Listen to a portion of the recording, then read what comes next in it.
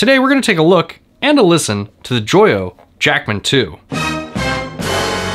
What's up everybody, welcome to the channel. If you're new here, my name is Taylor and I do all sorts of guitar related stuff like this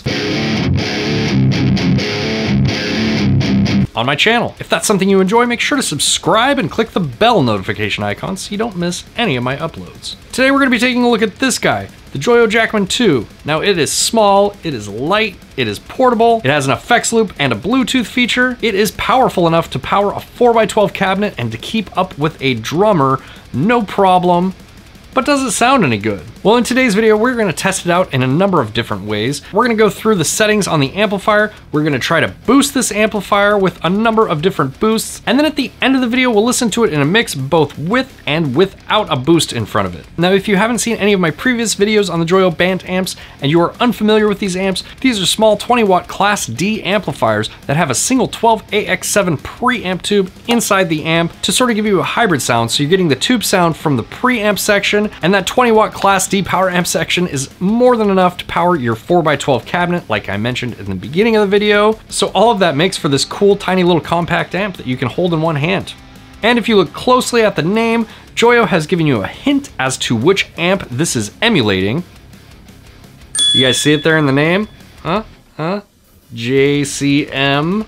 That's correct, the Joyo JaCkMan 2 is emulating the sound of a Marshall JCM series amplifier. It has two channels, an overdrive and a clean channel. We'll test both of those out. It has separate gain, tone, and levels for each of the channels. And even though all of your EQ settings are handled by this one tone knob, you still get a lot of variability out of this amplifier with the one tone knob. This little guy also has an effects loop, a headphone output which has speaker simulation included, and it's Bluetooth enabled if you want to connect to it via your phone or your Bluetooth enabled device and play some tunes through it. It's pretty sweet. So in this video, what we're gonna do is we're gonna check out both of the channels. We'll mess around with the settings a little bit. We'll try it with a few different boosts in front of the amp. And then at the end of the video, we will shoot it out in a mix both with and without a boost. But before we get started, if you like my videos and you wanna help me keep making them, there is a support section in the description below. There's all sorts of stuff down there like links to my band's merchandise, affiliate links to Amazon, and if you could go down there and check it out, it would really mean a lot to me.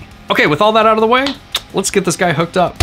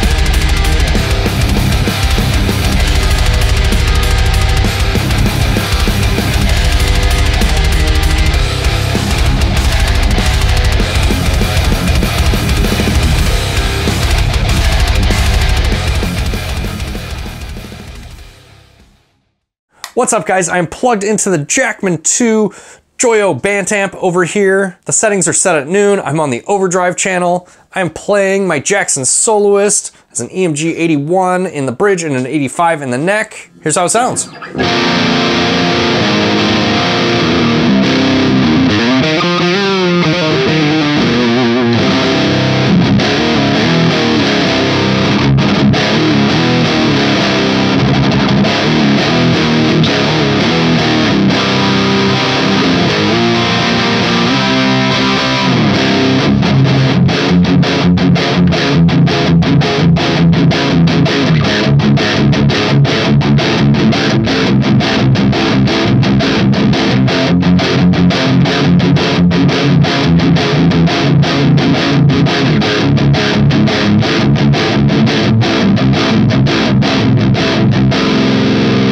Sounds really fucking killer. And if I had a JCM 800 plugged into my Marshall 4x12 cabinet, it's kind of exactly what I would expect it to sound like. All right, so demo's over.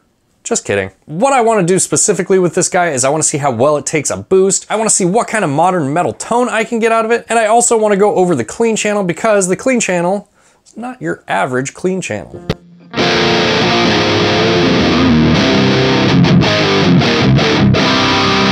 And just for reference, I'm recording the signal out of my 4x12 cabinet. It's mic'd up with an SM57, and I'm also recording the signal directly out of the Joyo Bantamp as a backup, and just so that we can A/B the two and kind of see the differences.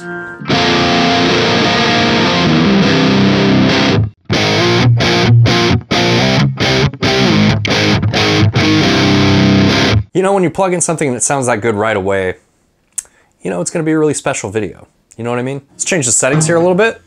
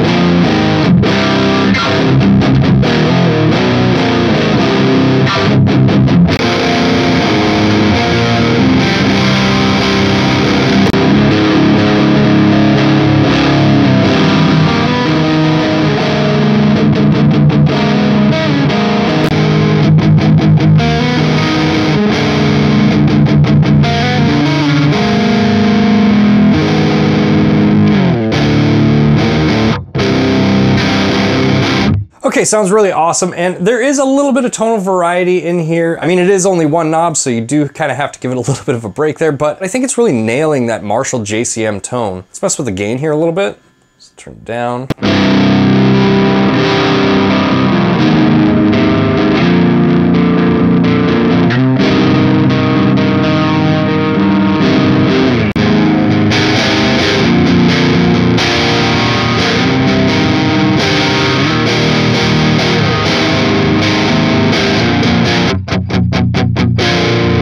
Sounds really good with the gain rolled back. There's a little bit of that edge of breakup thing going on. Even though we're a little bit past that point of edge of breakup, you can tell that when I really lay on the dynamics, it does break up the same way that a normal tube amp would. Let's just crank this guy and see what happens.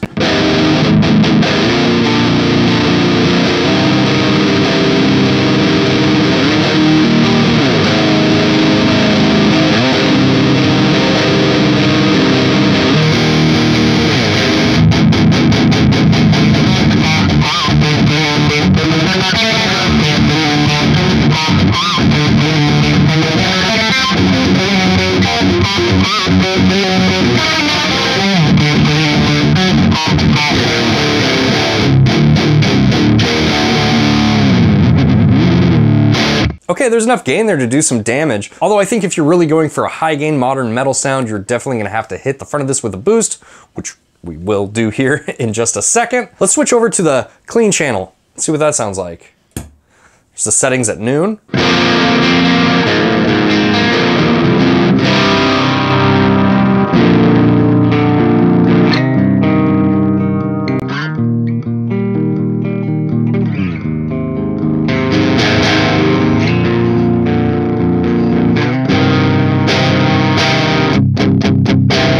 I really like the clean channel on this amp. I really like how much character it has and the fact that, you know, you could get a lot of versatility just based off how hard you're playing. Let's dial back the gain and see if we can get that sweet spot in the edge of breakup.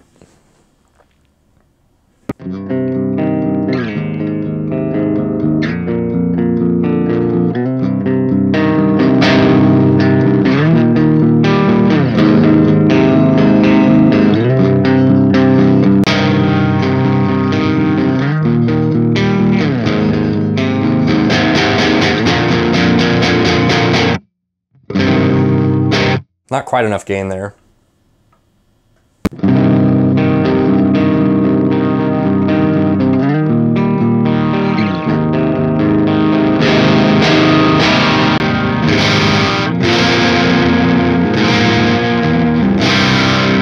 Okay, and then let's try it at full gain here.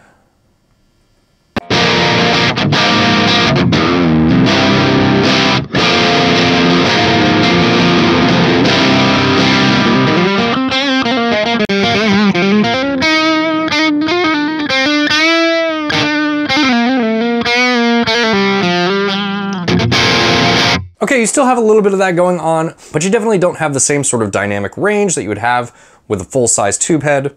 Obviously, there's a big price difference between the two. You know, this one's like $180-ish online, and I, for the life of me, cannot find a JCM 800 for less than $1,600 used, so I guess you have to pick and choose what's important to you. Okay, let's mess with the tone knob a little bit. Dial that back.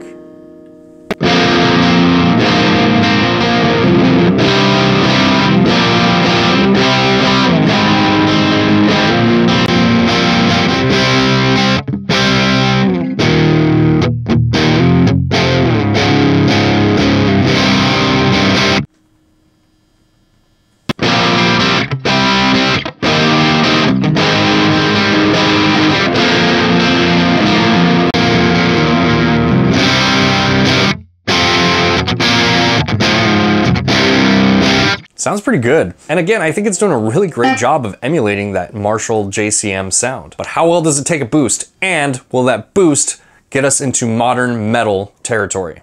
Let's find out, because I have to hook it up. Okay, we have a Fort and Grind plugged into the front of the JaCkMan 2. Let's turn it on. Hey, let's go to the overdrive channel too. And let's preemptively turn that tone back a little bit. Probably the gain down, just a smidge.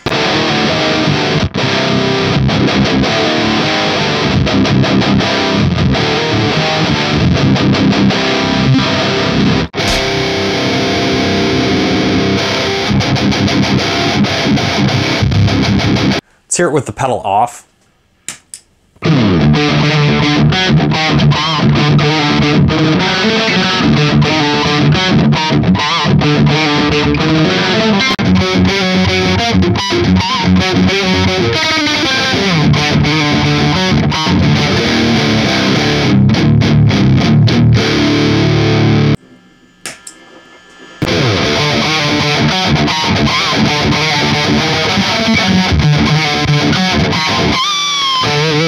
Okay, so I don't know how much that's coming through, but you can hear there's like something weird happening in the low end there. Let's try a different pedal. Okay, this is a Transmutation Devices 33-volt preamp. Let's engage this and see what this does to it.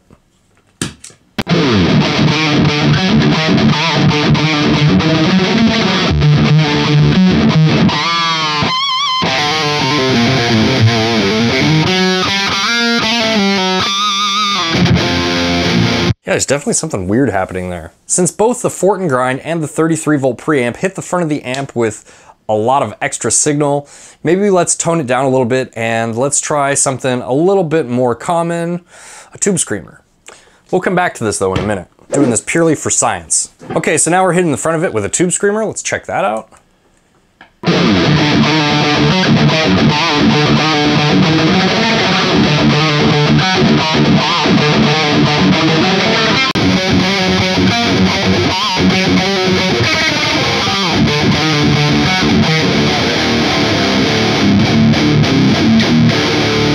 Okay, that's much better, and I don't have that weird thing going on. So I think what's going on there is just hitting the front of this amp with something like a Fort and Grind or like a Fort and 33 or the TMD 33-volt preamp is just a little bit much for it, and it's just causing some weird undesirable behavior out of the amp. But using a tube screamer sounds great.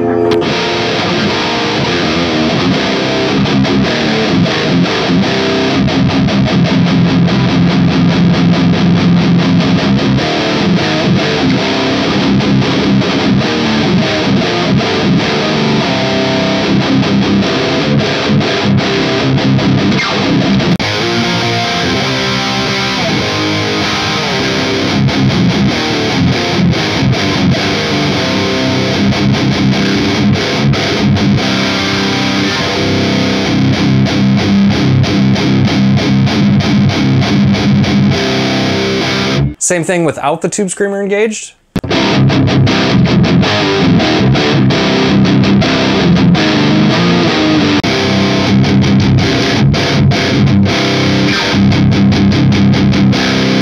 Yeah, if you want to get this into high gain territory, you definitely need to be using a boost with it.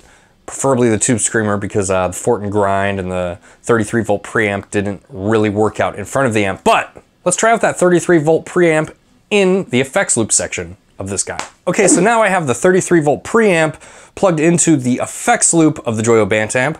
And yes, they have effects loops, just another perk of these amps. Here's the amp by itself.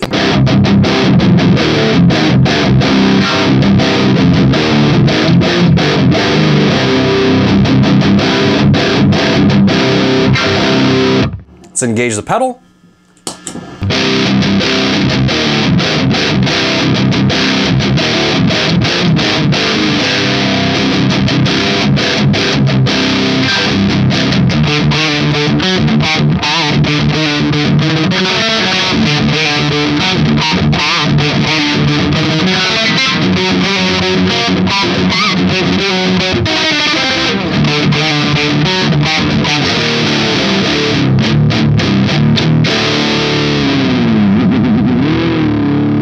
Okay, so you can definitely run these types of pedals through the effects loop, but now we have figured out conclusively that the pedal running into the front of the amp is what is causing that weird sort of noise. I want to put it back in front of the amp and mess with the level on the 33 volt preamp pedal and see if we can get it to work that way. Okay, we're back to running the 33 volt preamp in front of the amp. Let's dial the level back a little bit and see what happens.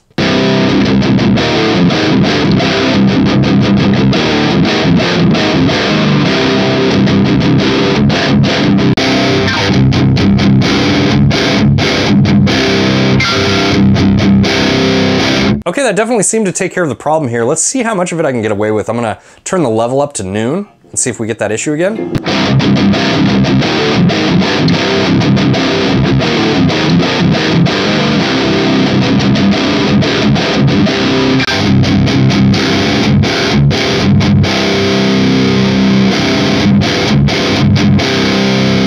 Okay, that seemed to solve the problem, and that's another reason that I really like this 33 volt preamp pedal. It's because it's really similar to a Fort and Grind, except you can control the level and the bass and the treble all independently. It just makes this pedal a little bit more versatile in my opinion, and it really allows you to dial it in, especially in a scenario like this, where running it, you know, up too loud is just causing some weird sort of sounds out of the amplifier that we're trying to boost with it. Yeah. Okay, I'm not gonna go over the Bluetooth feature because I did that in the last two videos and it worked exactly the same for both the 𝗵𝗶𝗍 and the 𝗵𝗵𝗍𝗽 2. And if you missed that, I will link that up here. All right, you guys have heard me play through this thing. You've heard what it sounds like with various types of boosts, but what does it sound like in a mix? Let's check that out. Meow.